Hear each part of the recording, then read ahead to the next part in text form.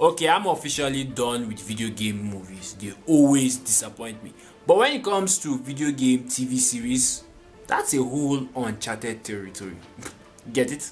And I'm talking about the animated TV series. Hi guys, I'm Zansuhira and welcome to Sky CDB. And today we're going to be talking about Castlevania, the TV series. Man, I'm saying TV series on Castlevania. I really can't believe this. Yeah, I'm just going to start and say this. It's 4 episodes, which...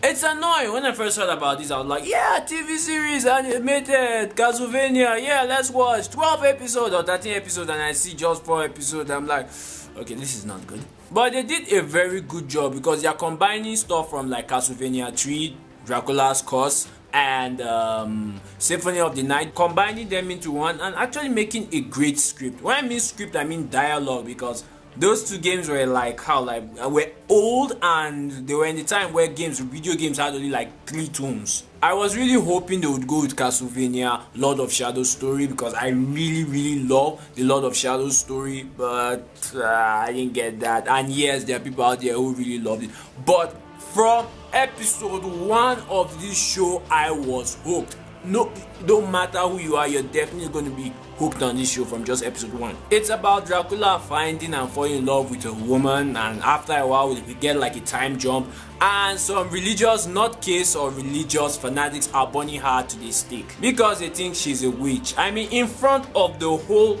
town, in probably town square. Dracula finds out about this and he's pissed. Of course Dracula is pissed. You don't go around burning Dracula's wife. I mean, you dey craze. And Dracula is like, you know what, I'm going to finish this town. And if you're watching this show, you're going to be like, that's right Dracula, let's kill them all. Then Dracula takes it to another level and say, you know what, screw that, I'm taking out whole of humanity.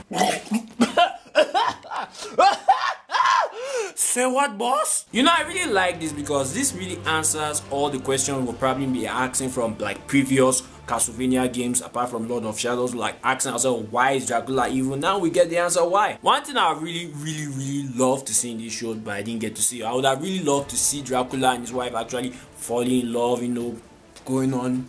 Let's see how their love either built or how they went about with their love, and see what he actually lost. But then we jump over to Trevor Belmont, who's probably going to be the main character. The Belmont family in Castlevania series are known for like killing monsters, demons, stuff like that. But in this show, it's like society's like, well, we don't need you guys anymore, so like pack up and stuff like that. He's kind of like a washed up guy moving from one town to one town. Then he finds the town being ravaged by Dracula's minions. Then he helps a group of people called Speakers, which that's it.